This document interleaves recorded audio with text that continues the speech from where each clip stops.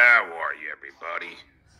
This is the Stuttering John political show. We just had I know I said I'd be gone, which I am. But during this he's great. And now what does this mean? I'll give you a setup and a punchline. Go ahead. Ready? This is Wednesday night after Tim Walz has been announced as the VP candidate. An hour after his speech is done, there are the appropriate parties all over town to celebrate. And here's how it was described. A cop, a convict, a comedian, and a rabbi walked into a bar looking for a congressman. That's the setup. The punchline, of course, it was Eric Swalwell's party at the Gwen Hotel. The cop was Harry Dunn, the Capitol Police officer. The convict was Michael Cohen, and the comedian and the rabbi were two White House correspondents, and I'll let you decide who they were. And we all walked in, and there was a guy who walked up. I'll never forget this. This guy who had made plans to be in Chicago was not aware that the Democratic convention was ongoing, and would not sell his room when they offered him double the price because he had these free tickets on Southwest to go to Chicago. So he was going. So him and his family were there. He walks down to the lobby bar where this party's going on to pick up his drinks, and he says, "What's going on here?" And I told him, and he looks over and he goes, "I recognize that guy." And I go, "Well, yeah, that's Congressman Swalwell." And he goes, "That big guy, I recognize him." And I go, "Well, that's Harry Dunn." He goes, "Who's that other guy?" I go, "I'll introduce you." So he goes over and I introduce him to Michael Cohen, and Cohen says, "Pleasure to meet you." He goes, "You look familiar. What do you do for a living?" He goes, "I'm a ward of the Department Bureau of Prisons." And he goes, "Yeah, guarding those prisoners must be tough." He goes, "Yeah, I know, I'm one of the prisoners." Hey, it's, you know what, Brian, you know what, which kind of reminds me of my favorite joke, which people don't get or people hate it, but I always liked it. It's like a rabbi, a priest, and a reverend walk into a bar, and the bartender says, "Is this a joke?" Plain as shrimp. Thanks for the $2. Don't give the Sandusky Network content. Stay away. I agree. Bo Beardington, my man. Thanks for the tenor. Welcome back, dude. Welcome back, Duke. Looking fresh and ready to rumble. Thanks, Bo. Another good supporter of mine. I don't know what this guy means. Ojeda, why did you lie about the firefighters code? First off, YB podcast. Thanks for the 99 cents. Let's see. Yeah, Jay Phoenix, whatever. I'm just gonna put it up on Riley Martin. Surely you can comment on the Sandusky Network. You have a moral obligation to address ISIL's crimes and shitways repugnance. I don't have any obligation to address anything because I really don't. I mean, it's not my business. Mike, shitty internet provider. Joey sees a new Duke. Good. Just trying to get through. Why is he reading super chats while he has guests? What a moron this guy is. Total idiot. Some of these guys, I don't have any sock accounts, so there you go. No socks. I don't even know what they are. Yeah, I don't know. I was never getting anybody anything. Let's see if we have anything intelligent to say. No, you never. Let's see. The Looney Tunes critic member for 10 months, Brian. Richard. John, glad you're back and we learned our lesson. You have my word. No one will ever mess with you again. We respect the way you ran away. Yeah, it's not running away.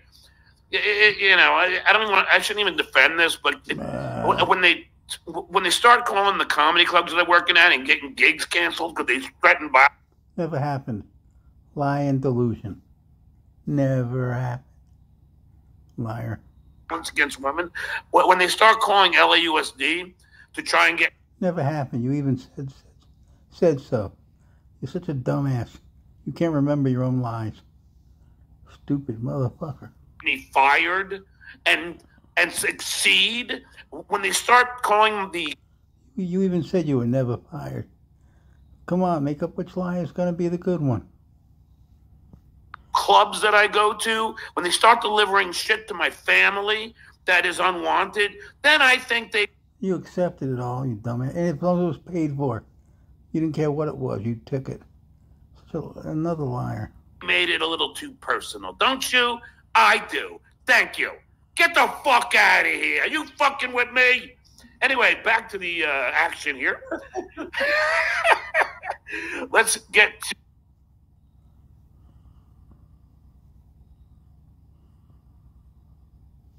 for last speeches. Everyone's just so fucking mundane. You know what drives me up a wall? Now, I'll tell you, Brian, this is true. And I've been saying this about Jay. And this is Jay on Adam Carolla. And I'm telling you, Brian, this is what a great guy and great boss that Jay Leno is. Was. I was making $30 million a year. It was ridiculous. Right show. I was making $30 million a year. It was ridiculous. Okay. And NBC said, well, we're going to have to cut half the crew. So we had a big meeting. And I said, all right, by show of hands, how many feel I should take a 50% pay cut so we can keep everybody? Well, I got outvoted. And I got screwed on that one.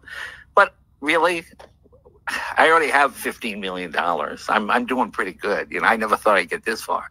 And you know something? They were the best crew for the rest of the days. The legend is that you always kept all those Tonight Show checks and made your money doing live performances and corporate things and stuff like that. Yeah, I used to live week to week. Did you literally just put those checks, in the bank and never I lived on the money I made as a stand-up. Yeah, I wanted to be a comedian. How many years did you do that?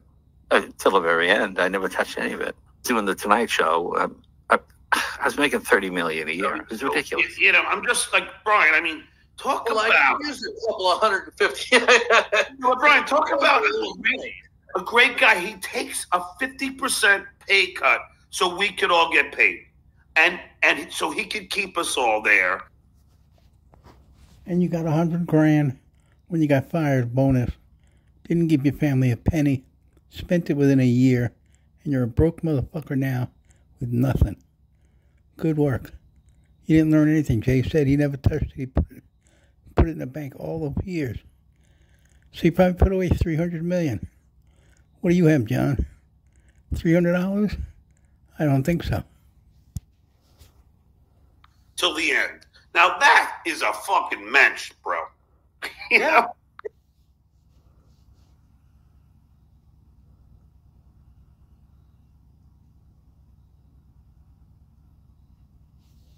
In Key West, where I went to the gym, I swam laps in the pool, swam in the Gulf, in the very turquoise blue Gulf, and enjoyed my time. So it was very nice. Thank you, Fenris. Then I'll play one more speech.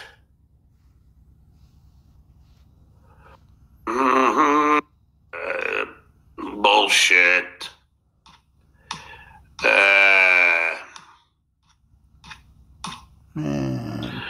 Davy Cakes. Was anyone at DNC aware that you are texting all of us far too much? I wonder if it got to any of the higher ups. Was anyone at DNC aware that they are texting all of us far too much? I wonder if it got to any of the higher ups. I don't know what that means. He says he doesn't know what that means. It means he knows exactly what it means, and he's scared. He ain't talking. Scale up!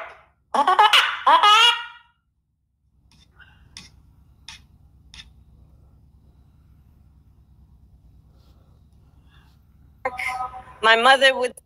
Because I am a Democrat, and I'm proud of it. I'm a liberal. And